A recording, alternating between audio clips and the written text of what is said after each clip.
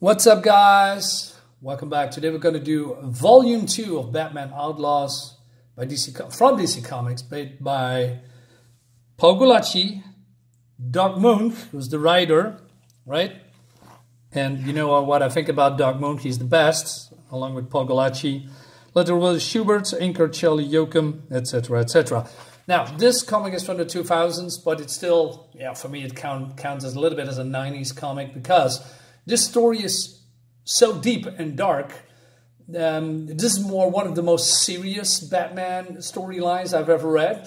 And it proves that, you know, modern comics are shit compared to the stories what they produced back in the day.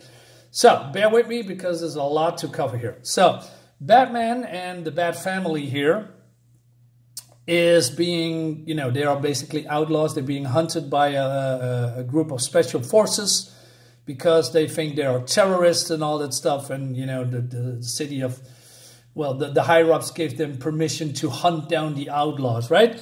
And so Gordon and Bullock here, they goes to this facility, and they do not like what the Bloodhawks are doing, you know, and the leader's called Redmun, right? And Redmun is... So they go into this military base, and so Redmun is here, and he says, "Here you are, Colonel Redmun, former visitor center, I take it. You're 2 minutes late, Commissioner. More than enough to drum you out of any squad under my command." But he says, "Well, my apologies, I was just admiring your black helicopters," right? But that's more sarcasm, because he doesn't like, they don't like each other, right? So, and he looks like a typical Bond villain, I like that. And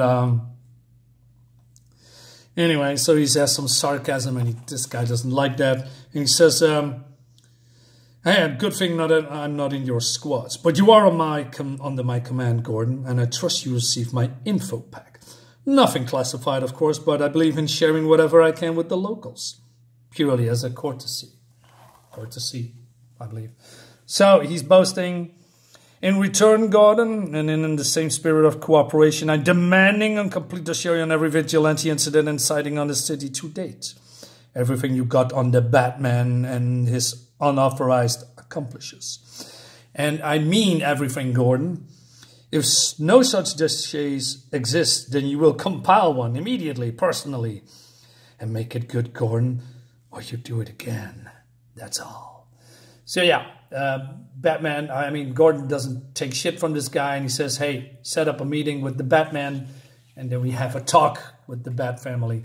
So, and then we see this shot here with the Batman. I like when they call him the Batman. Robin, Huntress,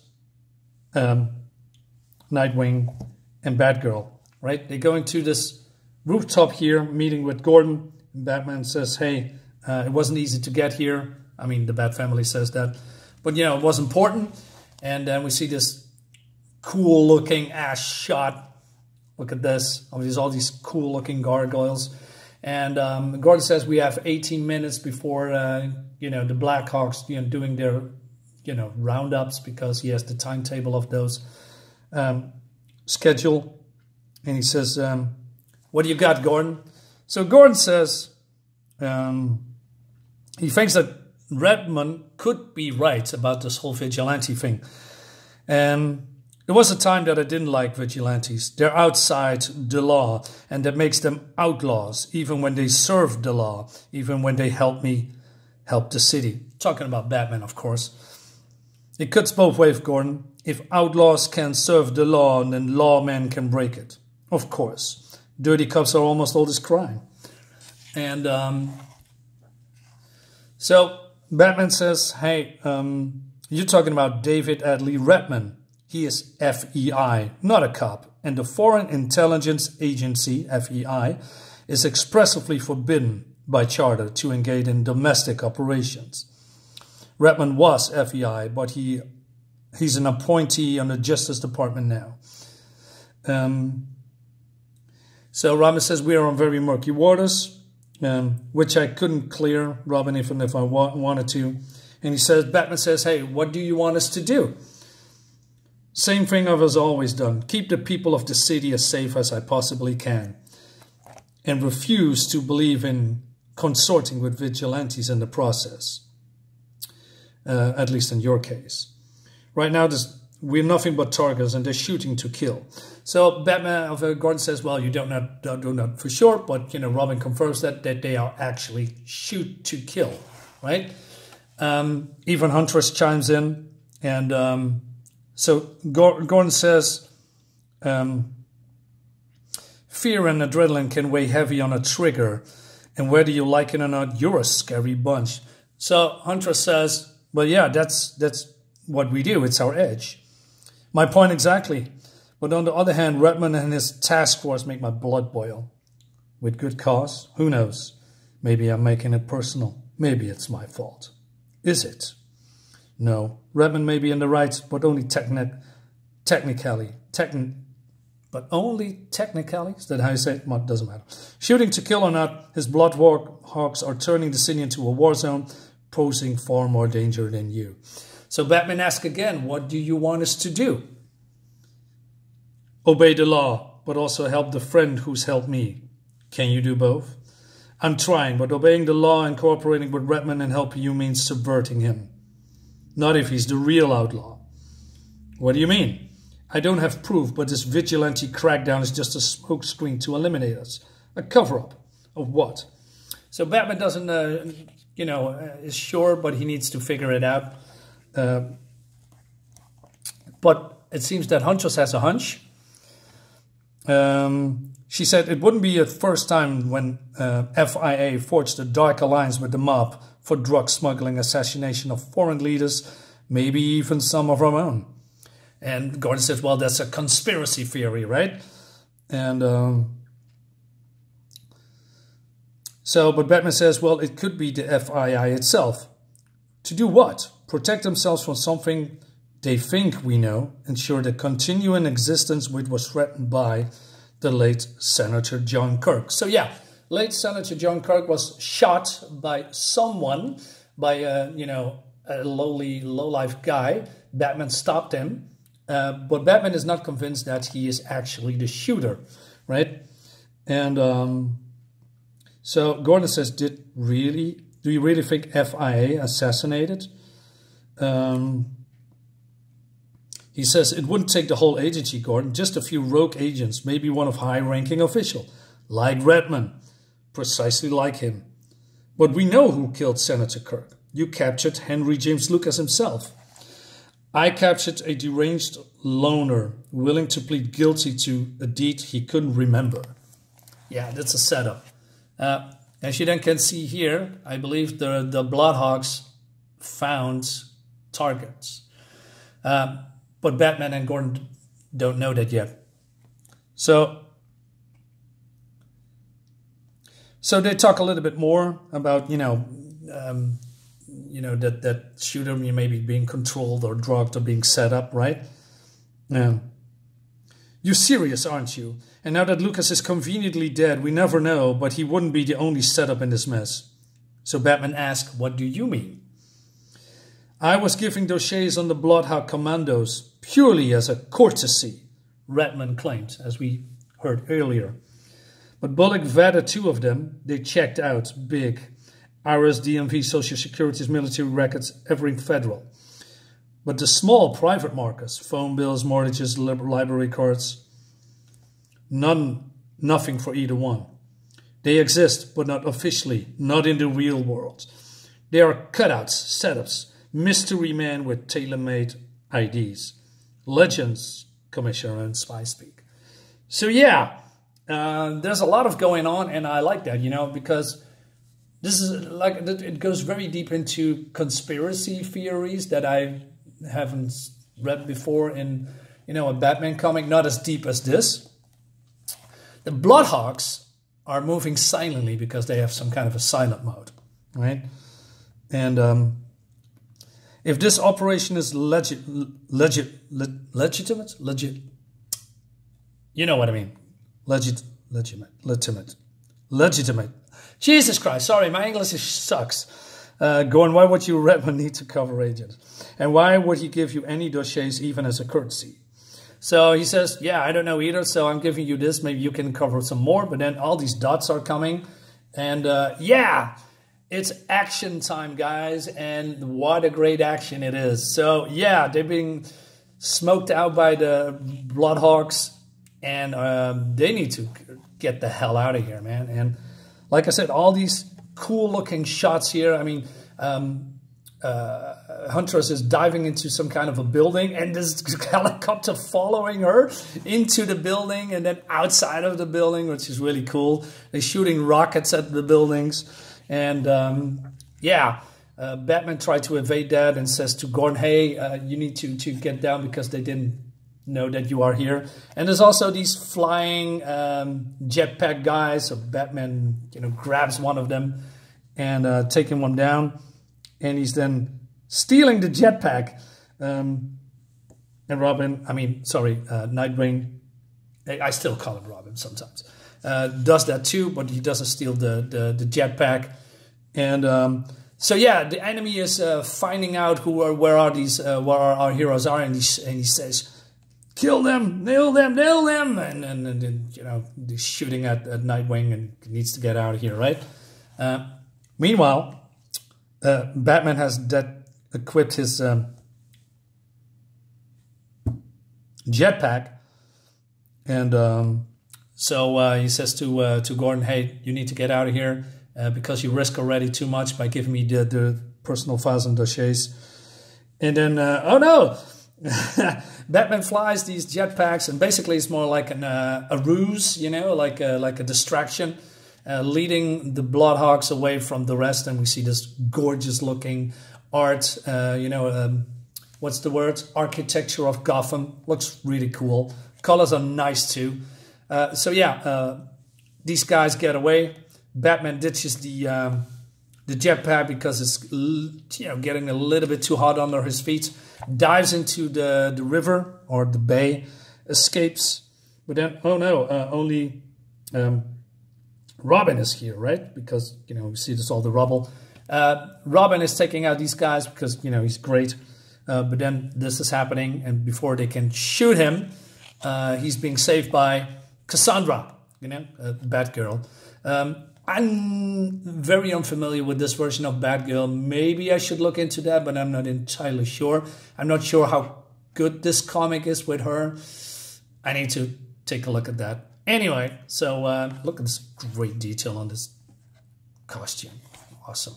Anyway, so, and then they do this handshake, which reminds me, has nothing to do with this book, by the way, but when I saw this, I thought, oh, did you saw the Batman, from 1966 TV series that has a lot of reruns, and then there was some kind of a mini cartoon as an intro, and then Batman and Robin, shake hands at the end, and then the TV started to air. This was great. It reminds me a little bit of that. Anyway, so they escape too, right? So Bruce is getting back to the Batcave, and then we get more investigation. Batman being the detective with the help of Oracle. I like that. We don't see that much. So it seems that she has analyzed the info on the disc, and she said it's all fake and etc. It's false, but the photos were real, right? So she says, rough customers, everyone, all mercenaries with nasty involvement in past covert operations. Does the Justice Department know? Says Bruce. They must know who the Bloodhawks are, but they may not be aware of Redmun's true agenda, otherwise known as hunting our butts into oblivion, right? Anyway, so Bruce says, what about the 7 sound spikes? Yeah, because of the shots, there were just, sounds of the shot. It's been heard. But Bruce figured out, or was it Oracle, that there was another sound in the background, possibly another guy that shot a gun or a sniper to kill the target, the senator. And the other guy that Batman caught is the one that has, been, taking the fall, right? But there is some trouble with the spikes going out, and they kind of really identified. But she says, If all 3 shots were fired from the same position by the same shooter, Henry, James, Lucas, or anyone else, then the echo pattern would also be the same. And in multipliers of 3, 6, 9, or 12. You know, multiply by 3, right? Echoes. But 7 spikes don't add up. At least one other gun firing from a different position with a different echo pattern, maybe no detected echo at all. Yet Lucas' rifle had been fired. Yes, but when during the assassination or an hour or two before, there were 3 spent cartridges on the floor beneath Lucas's window, says Bruce. Yeah, but then they do some detective stuff that there were no fingerprints on the cases. And she says, the bullets themselves could not be linked to any rifle since they were designed to fragment on impact. Not standard for Lucas's clip. So did he hand load it there wearing gloves? Or did someone else? Another gunman. Maybe 2 or 3. Probably members of the Redmun team. And they got away, leaving the ranged lone assassin Lucas to take the fall. That's my analysis. But it won't hold up in court. So Batman, you know, donning his costume and, you know, wants to go to the place, you know, to the location where the helicopters are. But then we see Catwoman, because Redmun and one of his goons talk about what happened and that they couldn't, you know, kill anyone. You know, don't, you know, kill Batman and his friends. And she is recording all of this talk here, right? You know, that he wants to kill the Batman and all that stuff, right? And etc. So it's now all on tape, which is cool. So, and then we see Bullock and Montoya, and basically they are, you know, arguing if Batman is really on the good side of the law, but Bullock vouches for him. And he says, well, he may be in real life a cop because we are doing this for pay, and he is doing that of his own free will and all that stuff. I like that. So Batman comes here, and this is chapter 4, Project Afterlife. And before he can do anything, Catwoman comes in, and she says, I'm here with the same thing in mind as you do. I got videotapes and audio proof that you need to swat the Bloodhawks out of Gotham sky, she says.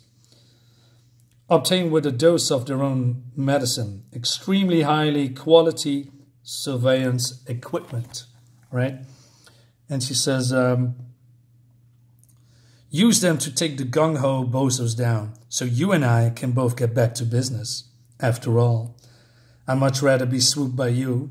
And Batman says,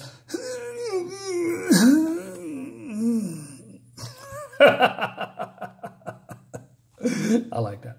So yeah, so they are listening back to these tapes, and then the girl says, hey, we cannot give up now, sir. Not with Project Afterlife potentially compromised. And enough Slade. I told you never to think those words, let alone speak them. All right, what is Project Afterlife? I'm curious, right? So, so Batman says we cannot use this because it's illegally obtained, Robin, and admissible in court. So, yeah, although they have proof, they cannot use it. That's cool, right? So, they need to build a case here. Oracle. Run a check on Project Afterlife. And so, yeah, they need to figure out what to do next. And basically he says, well, maybe you should go to Oracle and give them those tapes that she can, you know, analyze and all that stuff, right? And so... Oh, wait a minute, I got some package. What? Jesus.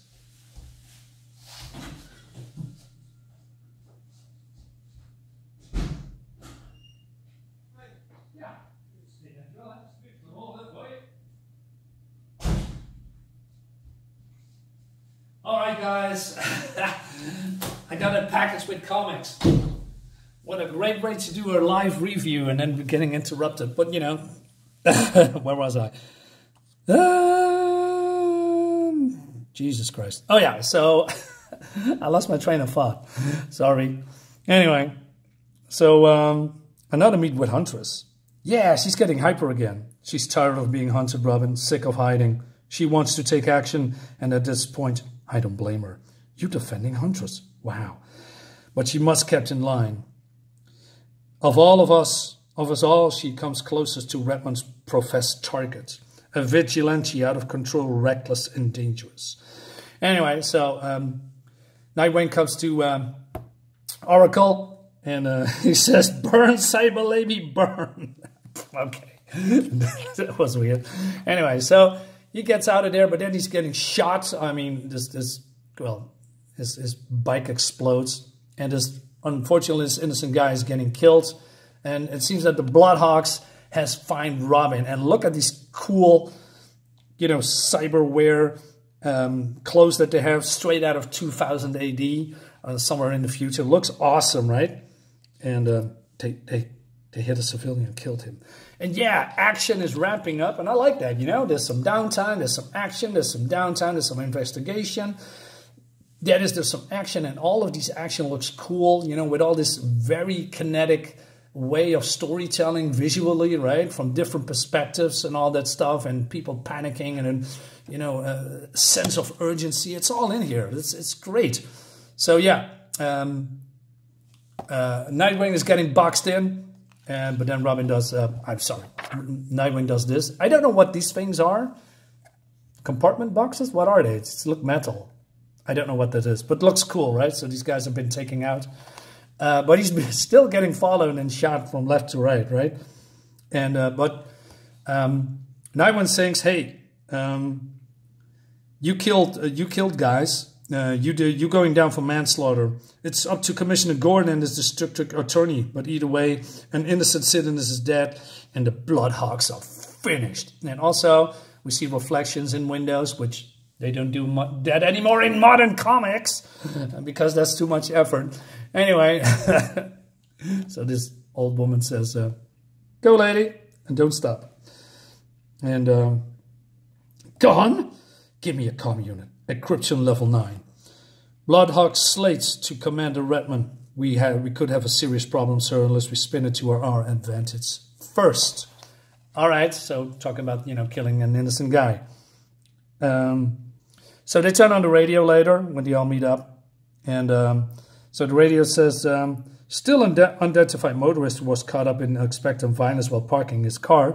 According to the Justice Department spokesman, the death was caused by, quote, the reckless action of a fleeing vigilante, one of several still being sought in Gotham.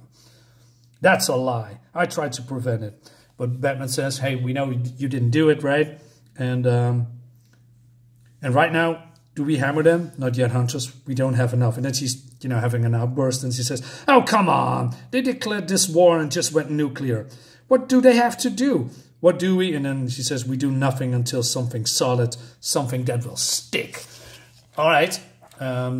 So, yeah, Batman is just giving Huntress, no, it's not much of a lecture, but, telling how it is, right? So he says, we are still vigilantes and we cannot take the bait. Otherwise, they are we're proving them right, and that's not what we want. And anyway, and then we see this cool shot inside the Batmobile with actually something on screen, like Oracle and meters and numbers and buttons. Like I said, Paul GULACY, man, is the man when it comes to detail. So she found something, Oracle found something about Project Afterlife. It's a secret FBI internal study on the viability of the agency after the Cold War. So I'm not going to tell everything, but, you can read it if you want. But it says basically it's to ensure national security, or the future of national security, to FIA's continued existence more vital than ever, So it says that they are involved in terrorism, and of the 10 potential scenarios outlined, 7 have since occurred, with the future Bloodhawks at every scene. One Central American terrorist, after a coup stage with the FBI's aid, is now a dictator of his country, General Armando Ramosa. The very one. All right. So, basically, the FBI is committing terrorism just to create new dangers, new enemies, when none really existed. How close is that to the truth, eh? Must be fake news.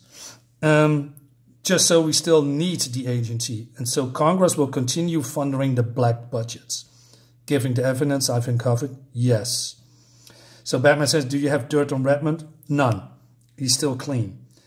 So Batman says, well, I'm going to do a research. And he says, where are you going? To Central America, Robin. And the presidential palace of General Amado Ramosa.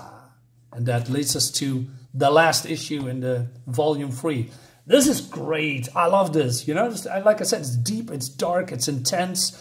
No stupid jokes. It's just, oh man, it's just a lot to uncover here, a lot to unpack. I love it. It's really good.